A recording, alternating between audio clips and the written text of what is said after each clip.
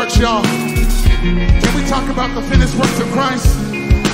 I want y'all to hear this. I want y'all to hear this and get into your spirit. Come on.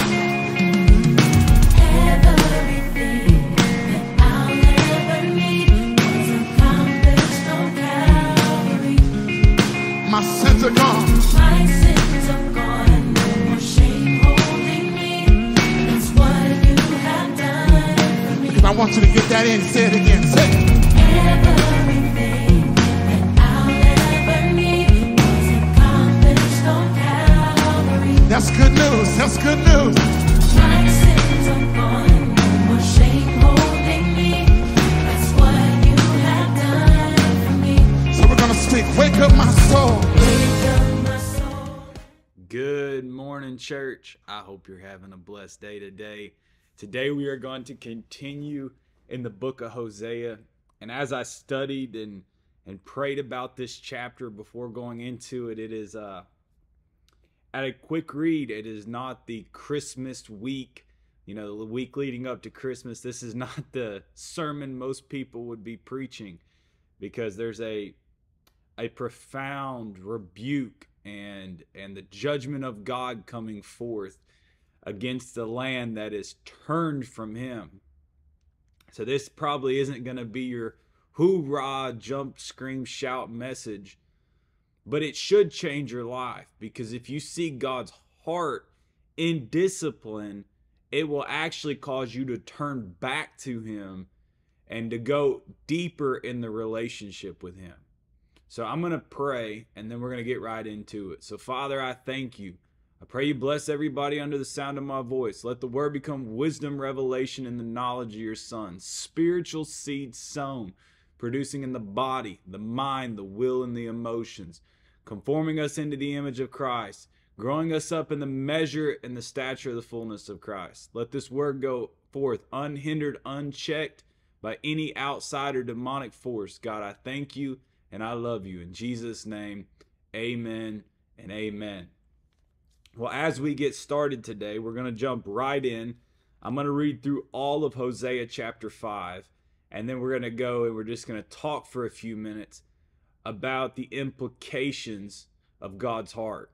So Hosea chapter 5, verse 1, Hear ye this, O priest, and hearken, ye house of Israel, and give ear, O house of the king, for judgment is toward you, because you have been a snare on Mizpah, and a net spread upon Tabor. And the revolters are profound to make slaughter, though I have been a rebuker of them all. I know Ephraim, and Israel is not hid from me. For now, O Ephraim, thou committest whoredom, and Israel is defiled. They will not frame their doings to turn unto their God, for the spirit of whoredoms is in the midst of them, and they have not known the Lord. And the pride of Israel doth testify to his face. Therefore shall Israel and Ephraim fall in their iniquity. Judah also shall fall with them. They shall go with their flocks and with the herds to seek the Lord, but they shall not find him. He hath withdrawn himself from them. They have dealt treacherously against the Lord, for they have begotten strange children. Now shall a month devour them with their portions. Blow ye the cornet in Gibeah, and the trumpet in Ramah. Cry aloud at Bethaven, after thee, O Benjamin. Ephraim shall be desolate in the day of rebuke. Among the tribes of Israel have I made known that which shall surely be. The princes of Judah were like them that removed the bond. Therefore I will pour out my wrath upon them like water. Ephraim is oppressed and broken in judgment, because he willingly walked after the commandment. Therefore will I be unto Ephraim as a moth, and to the house of Judah as rottenness. When Ephraim saw his sickness and Judah saw his wound, then went Ephraim to the Assyrian and sent to King Jareb, yet could he not heal you nor cure you of your wound. For I will be unto Ephraim as a lion, and as a young lion to the house of Judah, I, even I, will tear and go away. I will take away, and none shall rescue him. I will go and return to my place till they acknowledge their offense and seek my face, and in their affliction they will seek me early. Now, this is a powerful rebuke that God is giving in the prophetic word coming forth through Hosea, is dealing with the judgment of God that is going to be poured forth against the land of Israel and the land of Ephraim and Judah.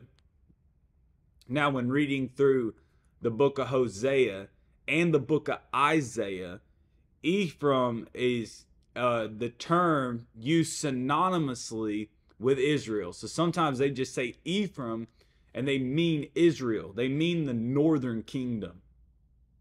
Because remember, in 921, I believe it's 921, the civil war happened, which split the two kingdoms, Israel on top, Judah on bottom. And Ephraim is used synonymously. They use Ephraim to mean Israel, or the northern kingdom. So that they're used very synonymously. But also, the part that I saw, you can study this in verse 5. It said, "And the pride of Israel doth testify to his face. Therefore shall Israel and Ephraim fall in their iniquity." It said Israel and Ephraim. Now, I think that's really important to see, because Israel referencing the northern kingdom, but also it says Israel and Ephraim. Now, I want to know why would it be referenced twice. And I think this is the distinct point when you need to know that Ephraim was the one that received the first blessing from Israel, from his father. So you have Abraham, Isaac, Jacob. Jacob's name was turned into Israel. And Israel blessed the 12 tribes. The 12 children he had, he blessed them, which became the 12 tribes which went into the land. Now, when Israel went to bless, he put his right hand on Ephraim, the second born, and blessed him. He received the greater blessing. So he became this like royalty above all of the tribes, which is important when you read verse 5, because it says, "Shall Israel and Ephraim." Because this rebuke is not just towards the northern kingdom and the land of Israel as a whole, but very specifically to the royal part of the land, the people that are in authority. And we talked about this over the past couple of days, that when spiritual authority goes away from God, it turns the whole land. Because there is very few leaders throughout history. There's more followers than there is leaders. And leaders have such a great influence, and with most people being followers, they tend to just go along.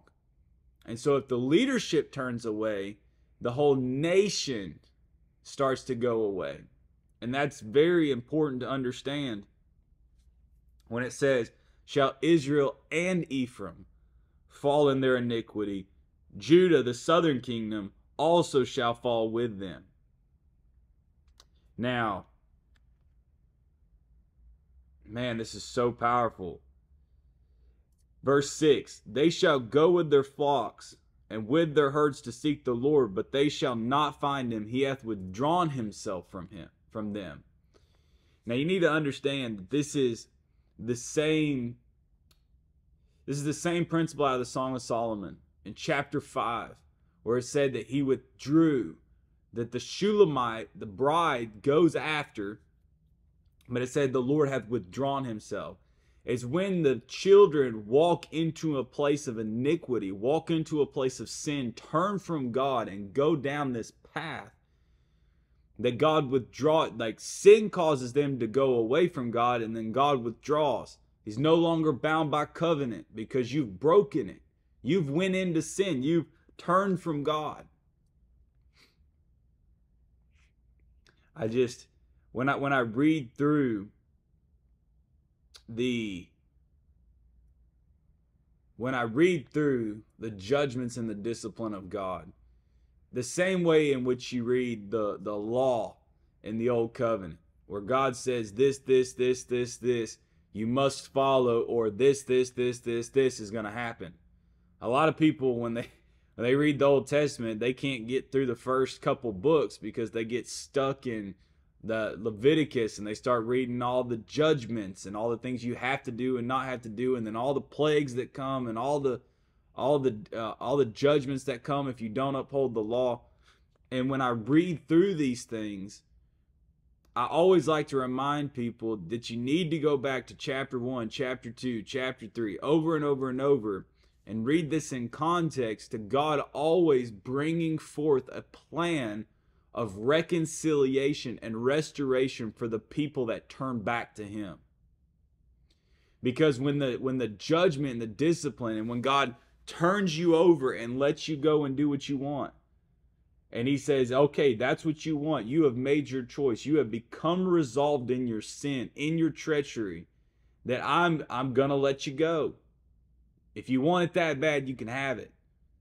But in doing that, in choosing the wickedness of sin and choosing the evil and perverseness that you're going to go into, He said, my plan is that you would come back to me. You would see the state you're in and then turn back and come back to me. And I see that being one of the greatest hearts of God, that as a perfect Father, that he tells us not to. He puts the signpost in front of us. He woos us. He does everything He can to hinder us from going there. But there are still people that will be resolved in their sin, that will choose anyway to go down that path, and to choose wickedness over good. Choose unrighteousness and sin over holiness and purity. And God said, when that day comes, He said, I have a plan if they're turned back to me, but I will let them go into this, and it is destruction. Verse 9, Ephraim shall be desolate in the day of rebuke. Desolate. Sometimes I think people don't really believe when God says something that He means it, that these people will be desolate. Among the tribes of Israel have I made known that which shall surely be. Now, this is why I think this distinction, because sometimes Ephraim is referenced as the whole of Israel, the whole of the northern kingdom, and sometimes I believe it's separated on purpose, like in verse 9 where it says, Ephraim shall be desolate in the day of rebuke among the tribes of Israel.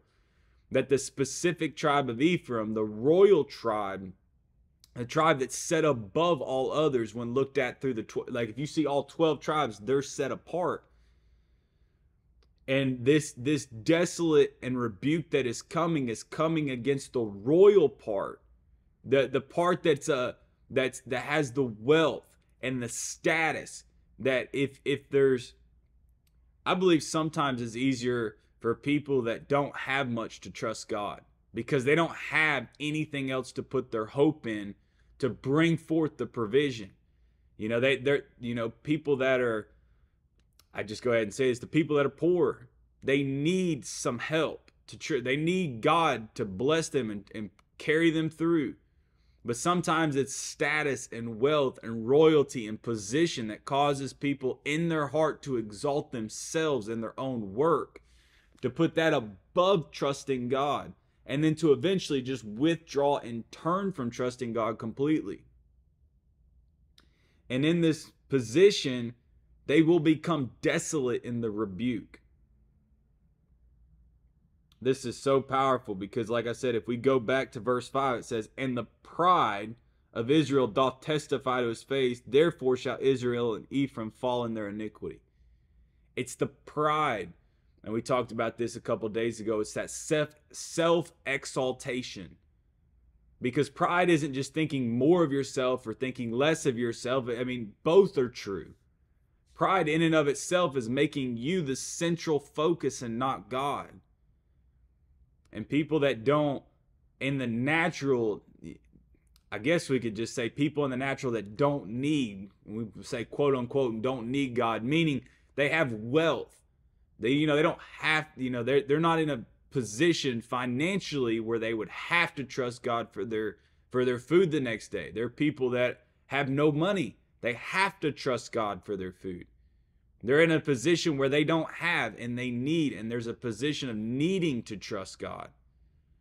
And this is this deception. I use quote unquotes, and I'm very careful when I say this because we all need God to be our source. We all need God to be our provision and our protection. But there's this counterfeit security. There's this deception that the enemy uses, that because you're royalty, because you have money, because you have status, that you don't have to trust God, and you exalt yourself in your heart, which leads to the fall, which leads you to becoming desolate. It's one of the most dangerous things you could do, and for most people, they classify it as their security. I counsel a lot of people, and I've spoken to a lot of people since becoming a pastor. And one of the things I tell people is money will not solve your problems. Money will not be security. It will not be happiness. It will not be joy. And I have people all the time look at me and say, well, if I just had a little bit more money, then I would be okay. I would be able to trust God more if I just had a little bit more money. If I just had a little bit more of this or that, then I would be okay. It would be just fine. It wouldn't be fine. And that's the deception that the enemy uses. It's for you to think in your heart that something outside of God could be your source and be your protection. I had somebody tell me one time, they said, I'm making this much money. If I just made, another $20,000 a year, then I would be set. I'd have everything I need.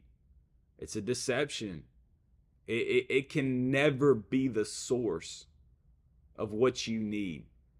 When I was in the motorcycle business, and this was years ago, this is probably 3 years ago, 4 years ago now, I was making decent money.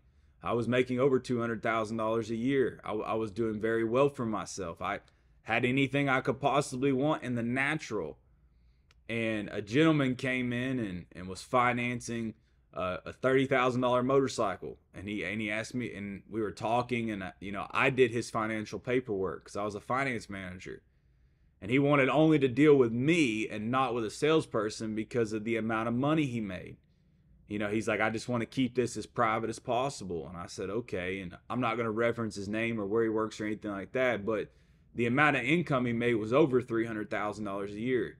This gentleman made over $100,000 a year more than I did.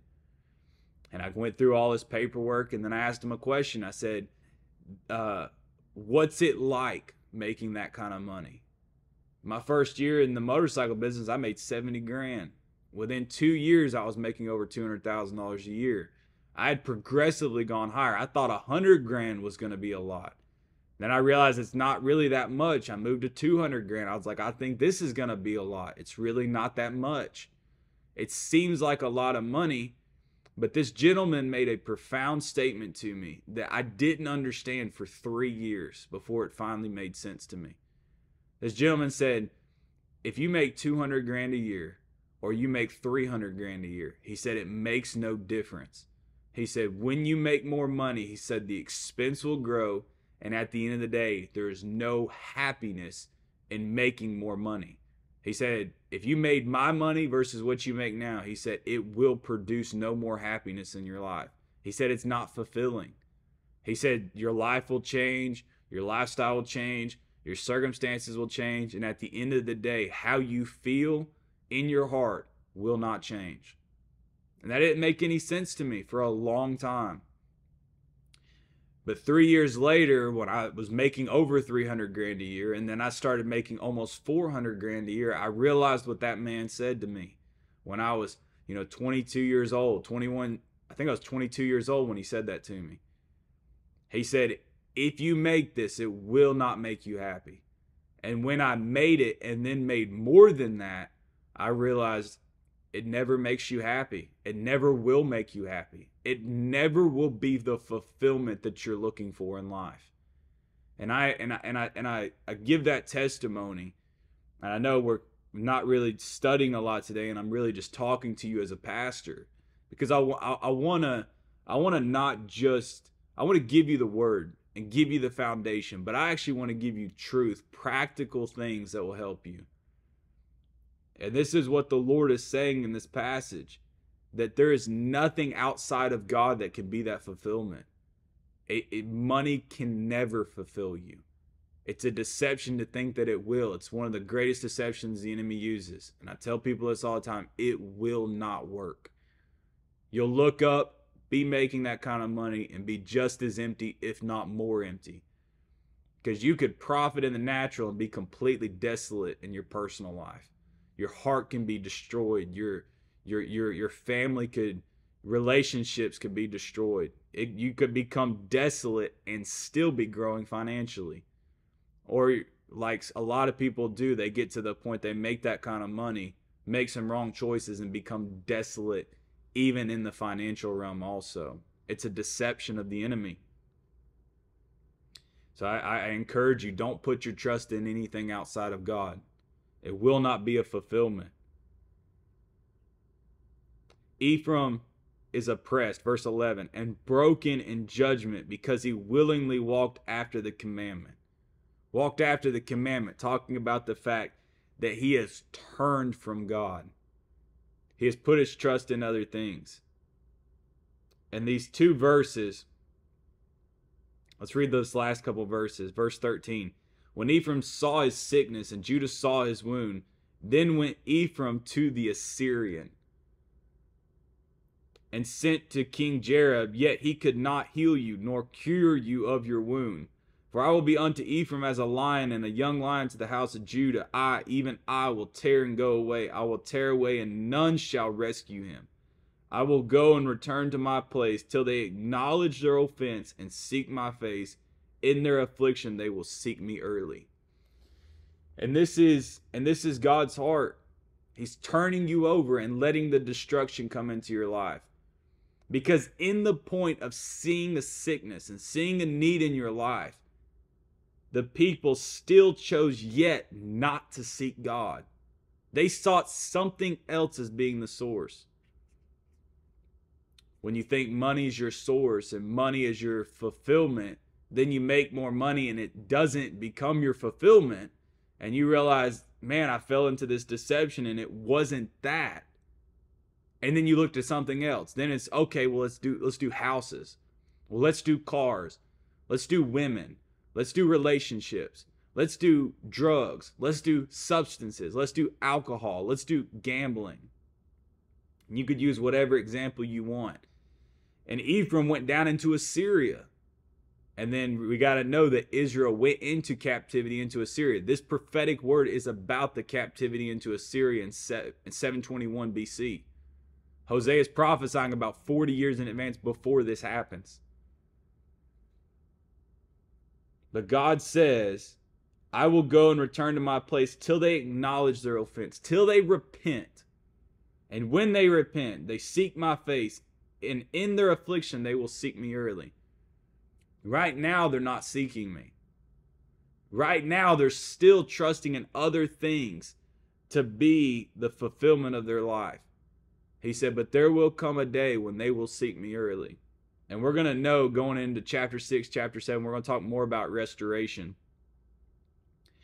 But I want you to see this today. I can testify personally that there's nothing on this earth that can fulfill your heart outside of God. And there's a deception that once you've achieved certain things, that you look for other things to fulfill you. The same with Ephraim. I'm going to do it on my own. Oh, that's not working? Well, I'm going to seek somebody else to help me. It's still not turning to God. And so many people, myself included, I did this. So when I say these things, I'm saying it from a heart of wanting it not to happen to you. I want you to learn from the things that I made mistakes in. You can look to one thing, it doesn't work, you start looking to another thing. That doesn't work, you start looking to another thing. Church, I did it all. That car didn't work, so I bought another car. That car didn't make me happy, so I bought another car. That house didn't make me happy, so I bought another house. That much money didn't make me happy. Let's try to make more money. And it was just over and over spiraling out of control, thinking that something else could make me happy, not understanding that the only source of fulfillment in life is God alone. And we're out of time today. So I pray, Father, bless these people under the sound of my voice. Father, teach them that you are the source of fulfillment in our life, that everything we need comes from you, and that we trust you as our source. We repent and turn back to you because we believe that only in you and through you will we find fulfillment, security, protection, and provision. God, we love you and we thank you. In the mighty name of Jesus, I pray. Amen and amen. Church, have a wonderful day. We will see you tomorrow morning at 9 a.m. I pray you have a wonderful day. See you tomorrow, church. So